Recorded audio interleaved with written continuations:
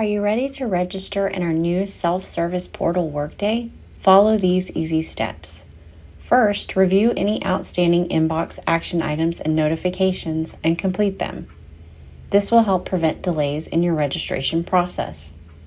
From the Workday dashboard, open the Academics app. Under Planning and Registration, click Find Course Sections. In the pop-up box, type or select the start date within, known as the academic period or term, and your academic level. The campus location isn't required and it will limit your search results. Click OK.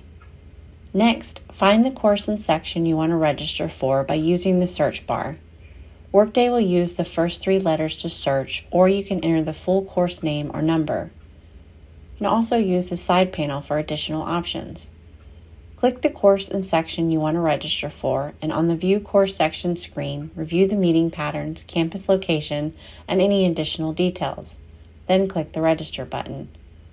If the Register button isn't available, you are not eligible to enroll in the selected course, and you will need to click the Troubleshoot button for more information. This button will only appear if the Register button isn't available. This is most likely because you don't meet the prerequisites or it is not an open enrollment period.